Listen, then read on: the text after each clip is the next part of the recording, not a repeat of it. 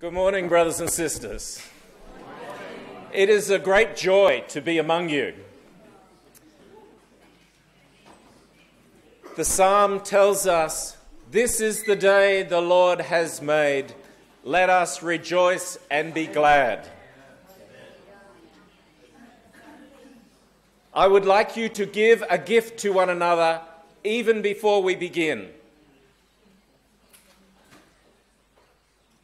Turn to one another and smile and say, "Rejoice in the Lord."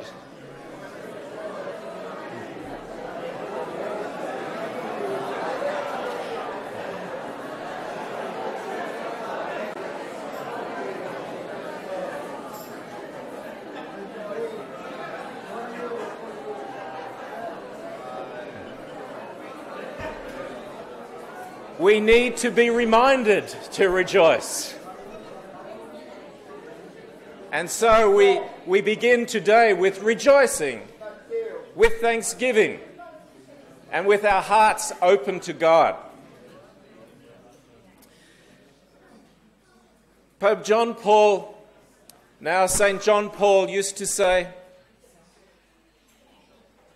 "In order to look forward, we take time to look back, because with the Holy Spirit there is always continuity." And so we begin this celebration of our 25th anniversary by taking a few moments to look back in order to look forward. As a young man, I was captivated by the person of Pope John Paul II. I had the opportunity to meet him on a few occasions.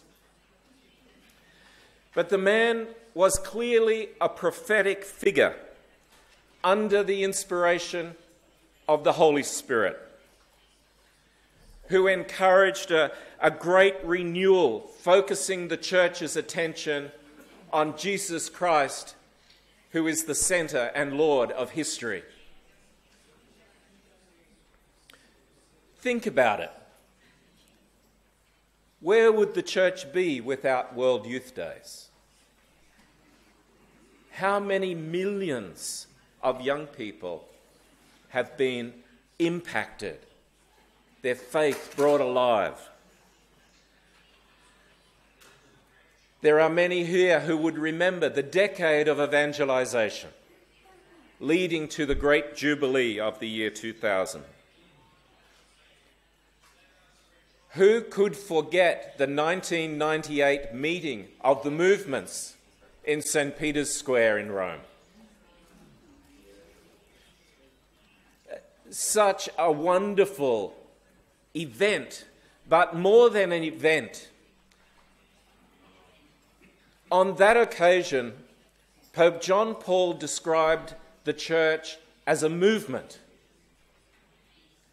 And in describing the Church as a movement, he made a home in the heart of the Church for every movement. When I went back to Australia, I spoke to one of my professors in ecclesiology and teaching of the Church. And I said, "The Pope has declared the Church is a movement." And he said, "He didn't." I said, "Yes, he did." And so he travelled the world, reminding us of Jesus Christ and calling the Church to the great work of the new evangelization. Now, as the Holy Spirit was working profoundly in the life of this leader of the Church, so too was he raising up men and women, prophetic figures who would bring the vision of Pope John Paul II, the vision of the Second Vatican Council, into the day-to-day reality, the lived reality amongst God's people. Brian Smith and Bobby Kavanagh were two of these men. From two different continents, called together for a work far beyond the communities that they led. Bobby and Brian had both been part of previous attempts to build international associations of communities, which for one reason or another seemed to fail. And by the mid-1980s,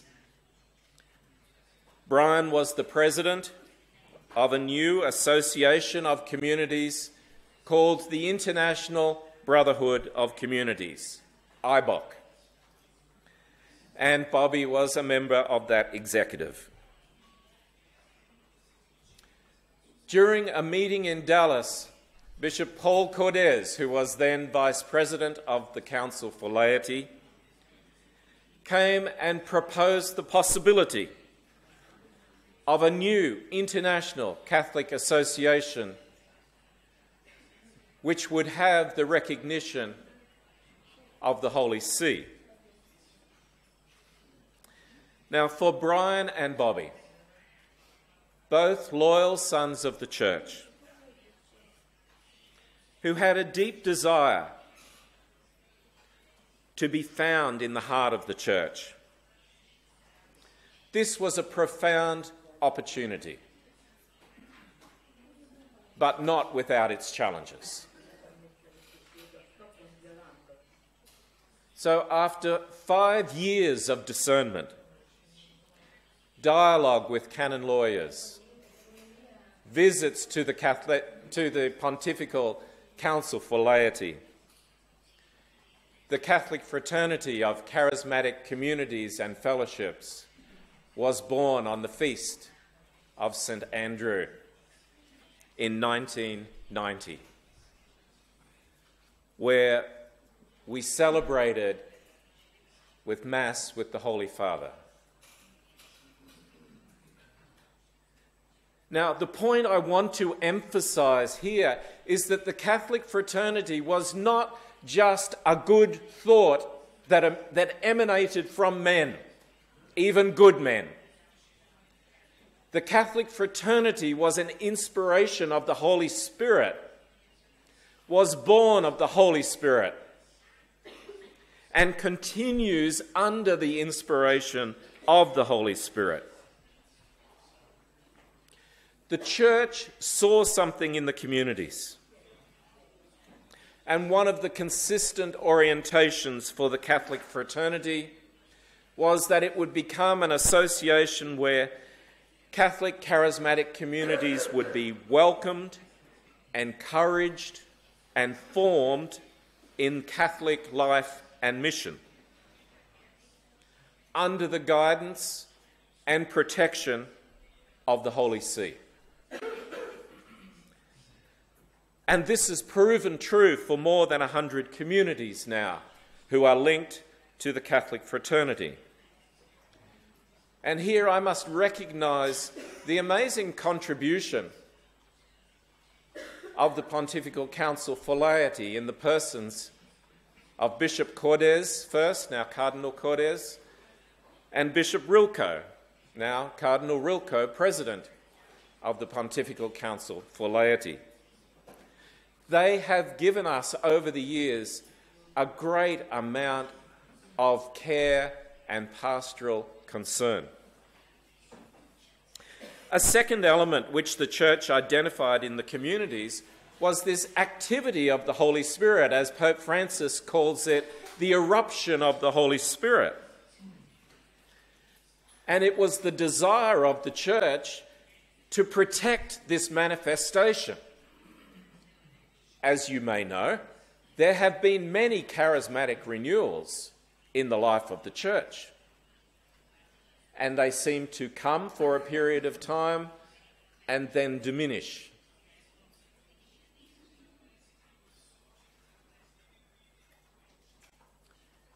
This was a grace to be protected. And Bishop Cordes saw in the communities the opportunity for this to be integrated into a whole way of life. That the baptism in the Spirit was not just a one-off experience, but it was to be integrated into a daily life, a life lived in communion with others, a life lived in the heart of the church. And this same desire is evident in the heart and mind of Pope Francis as he encourages us to take the baptism in the Holy Spirit into the whole church. So since the day of our founding, our communities have responded to this call, faithful to our commitments and faithful to the call of the Holy Spirit. The communities have encouraged their members to respond to their baptismal call, the call to holiness, the call to mission, to be lived in communion.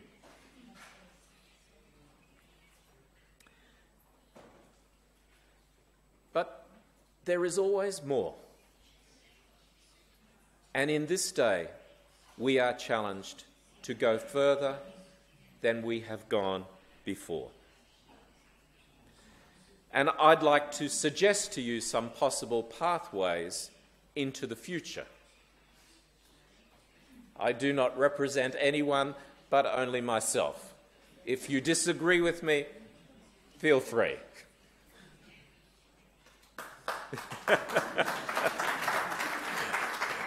And I'm sure some of you will.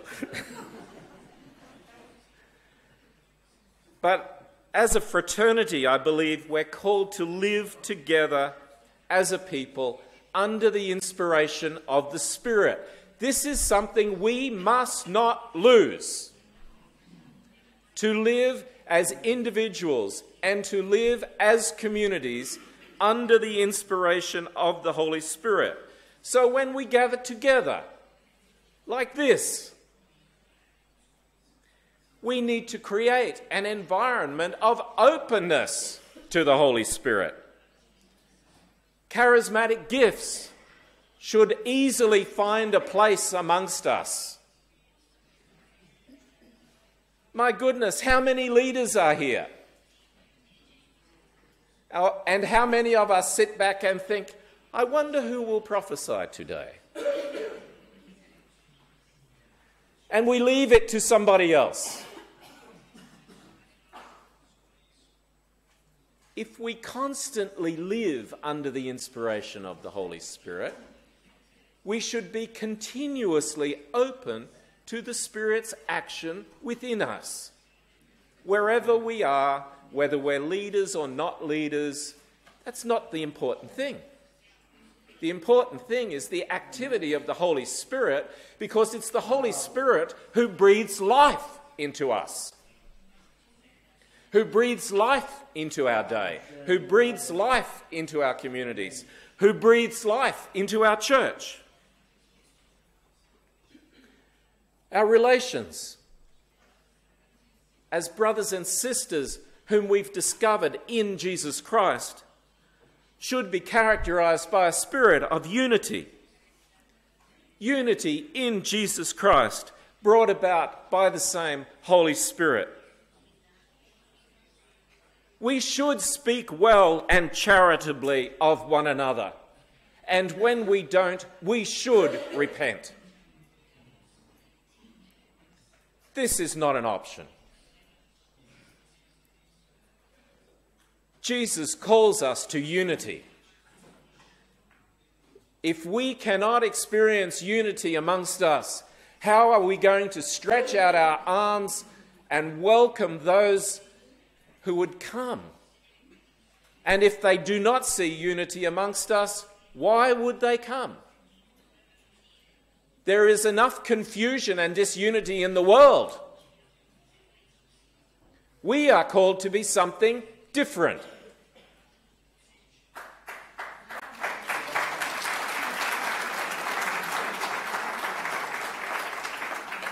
We need to be attentive to the Holy Spirit leading us into mission together.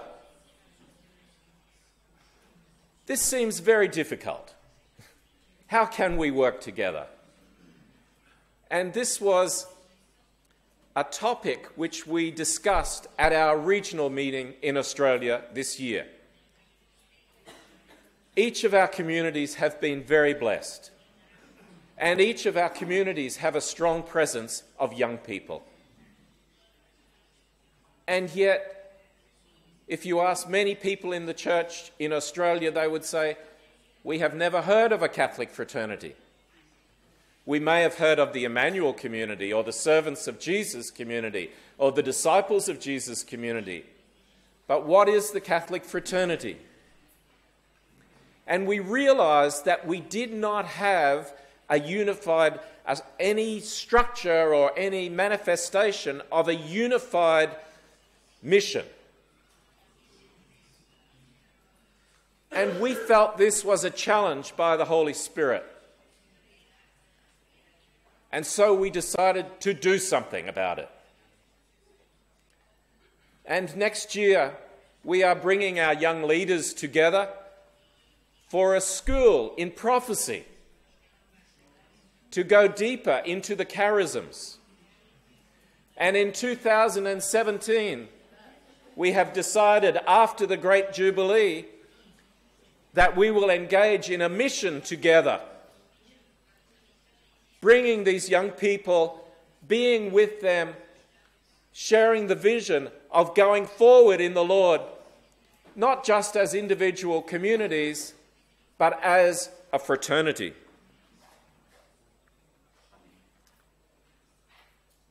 As a fraternity, we also must ask the question, how do we reach those on the periphery?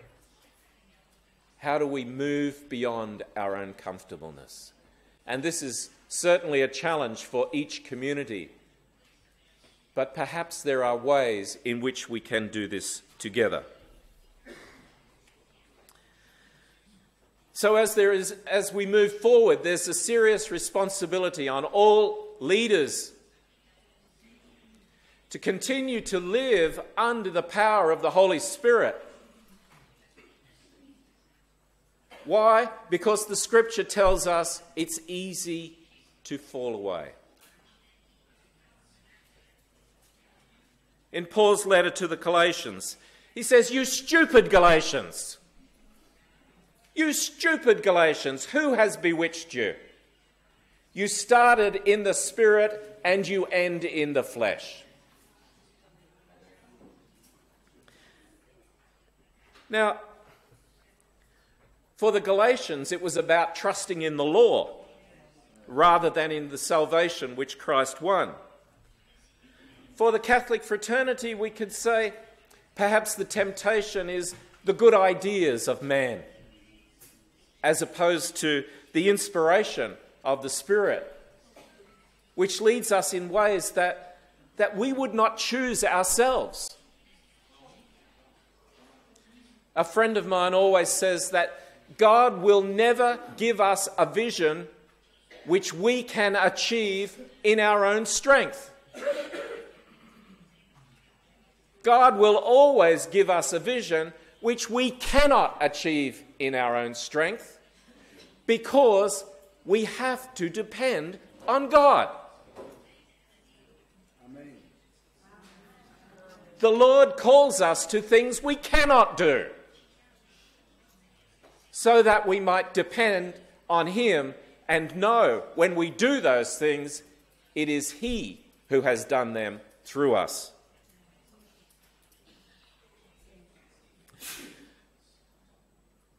This morning, as I was praying, I just felt strongly that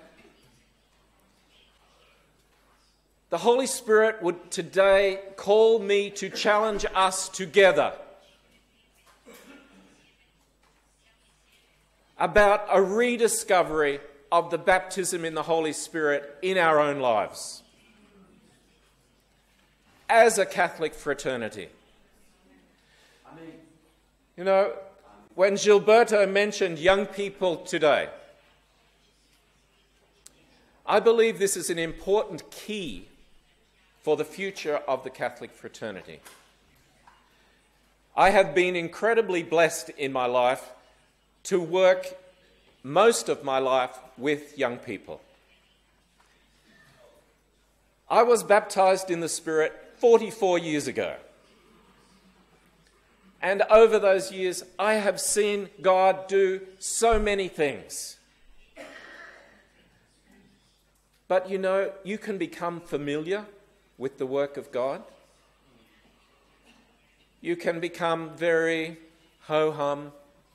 Oh, another healing. Oh, okay. Oh, a miracle. Oh, it's just another miracle. I love it when young people say, "Wow, man, that's amazing." Yeah.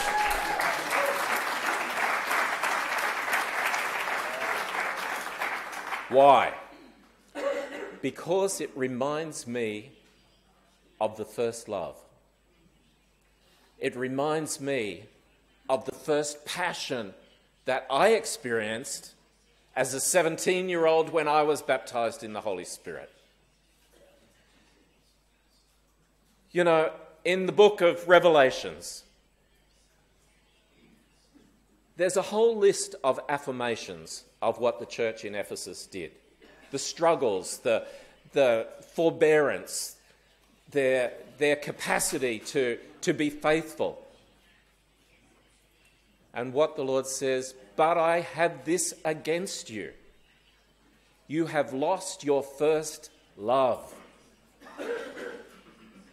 You know, I am a married man. We celebrated our 39th wedding anniversary this year and moving towards our 40th wedding anniversary.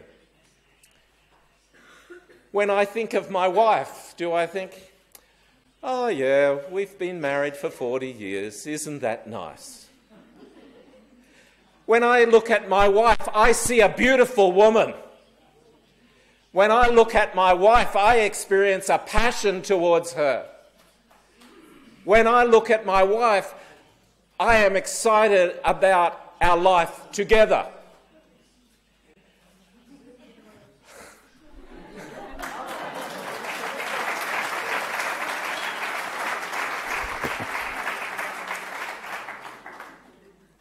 This is the eros that Father Cantalamessa speaks about that is so important in the life of a Christian.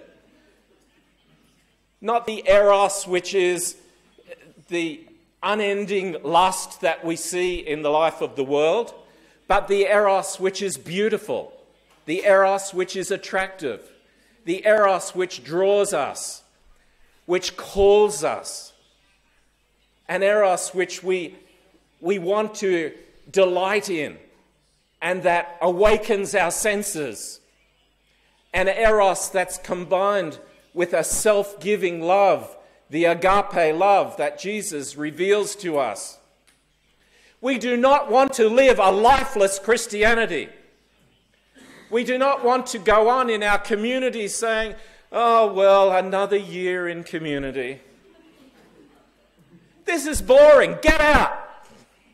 Leave it. It's not doing you any good." Rediscover the passion. Rediscover the first love.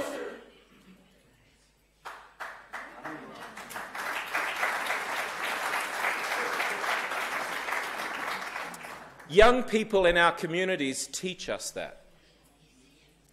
Young people in our communities remind us of that. They're not the only ones. But this is a particular gift that they bring. And perhaps it's my personality, but when I am around young people, I feel young. Hallelujah.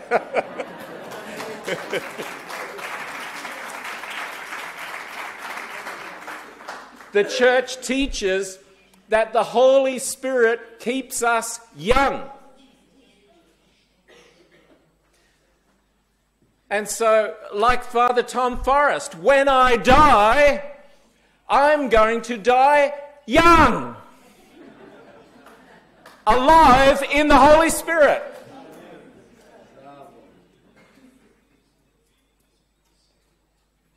No one is attracted by lifeless Christianity.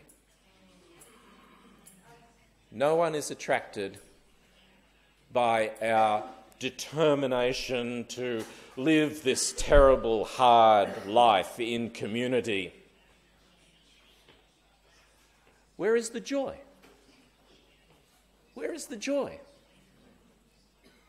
The joy is in our capacity to give away the life of God in Jesus Christ. We had a wonderful bishop in Australia who died far too young and who was a great friend and participant in the Catholic Charismatic Renewal, Bishop Joe Grech. And he would say to, yes, he would say to his brother bishops, "Are you happy?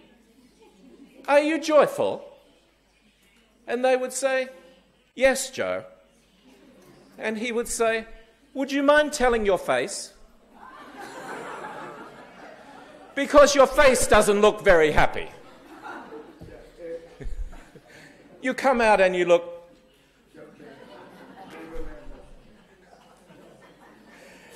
This man was fearless. And obviously the Lord thought he had done enough damage. But we miss him greatly.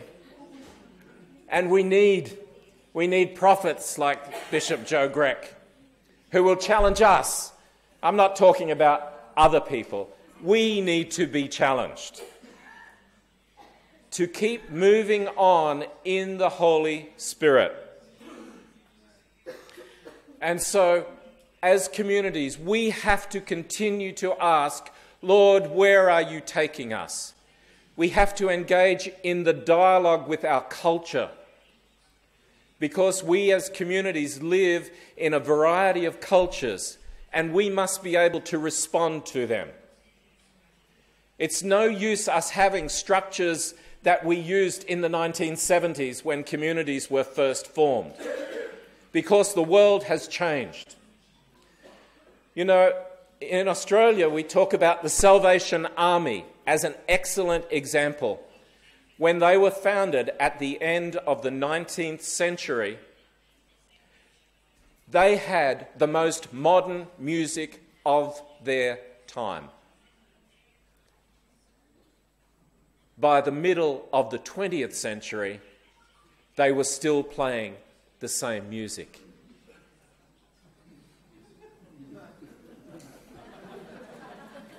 They had lost the dialogue with the culture. My perception is this is one of the greatest challenges for communities, to continue the dialogue with culture and to understand how we, as communities, might continue to engage the culture where we find ourselves living at this time. St. Paul was a great model for this and a great example. So, brothers and sisters, as we move forward, it seems to me that the Lord calls us as a Catholic fraternity to be ready to work with others for the future of our church and our world. This is already evident in our collaboration with ICRIS. And since preparing this talk, the Pope has actually entered into this dialogue and challenged us to go further. But I suspect it's not only in collaboration with ICRIS, because God calls us into a challenge for the church and the world to be prophetic figures for the church and the world.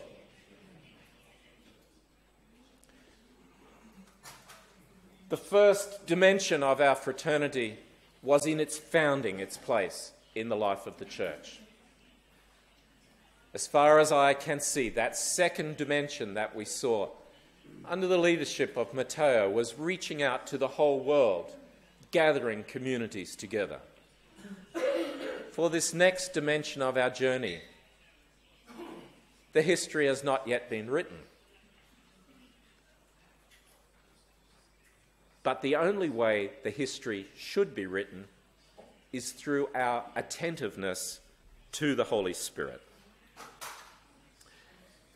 Let me conclude. In 1975, Pope Paul VI gave us a word, and he spoke about the charismatic renewal being a chance for the church and the world. A chance for the church and the world. Pope John Paul spoke to us personally through letters, and he spoke to us about being part of the great movements whose role was to initiate a springtime of mission.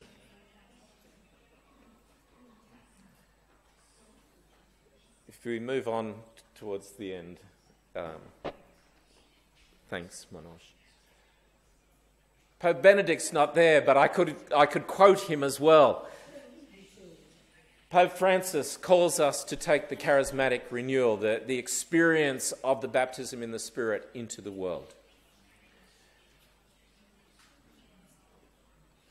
One of our graces is that we have not only the baptism in the Spirit, but the experience of community, which the world is starved of. The Western world is starved of community. So we have unique gifts, brothers and sisters. And for us, the challenge is to continue to move under the inspiration of the Holy Spirit, being willing to go perhaps where we do not choose, but giving our yes in faith so that the world might have a chance to hear the name of Jesus Christ and the church might be renewed through the power of the Holy Spirit.